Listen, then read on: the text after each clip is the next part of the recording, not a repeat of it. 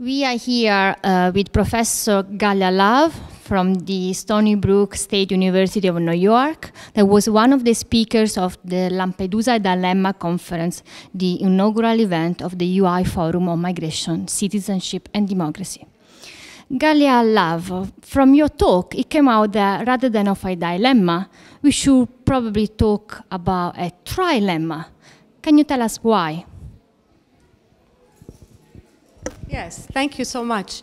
Yes, I think that in today's global world of the heightened insecurity of migration, the perceptions that we see from the Lampedusa, what we really need to understand is that there are three cross interests at work with very different actors involved. There is, of course, the interest, the traditional interest of the rights that are involved in migration. These are interests that are often imposed by human rights activists, civil libertarians on one side.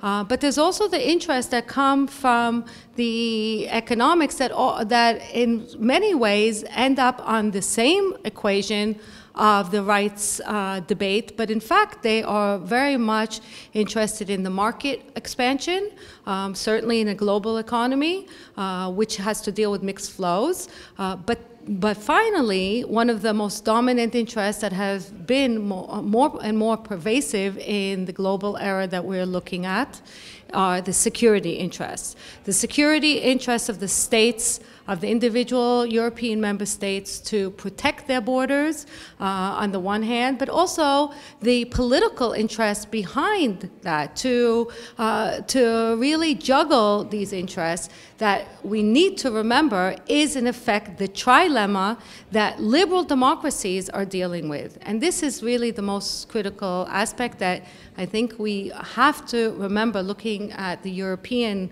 context of migration and policy ramifications. That is that we are liberal democracies that have to deal and juggle and reconcile the trilemma of the interests that are often working and competing forms. So it makes it very, very difficult to organize political debates.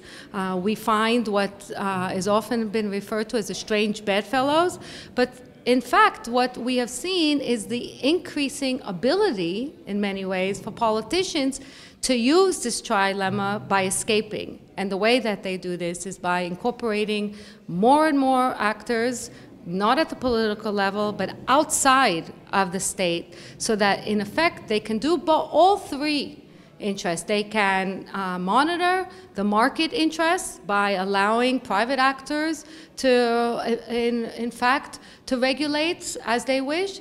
They can also reply to the protectionist aspects through surveillance, through third countries where they outsource migration, and certainly that they can avoid and circumvent the rights interests by delegating outside and really putting what we can see the issue is outside of the liability and accountability of national public scrutiny. So this is really a very innovative way, I believe, to reconcile the trilemma by, in effect, having these tri-level interests and shifting out regulation.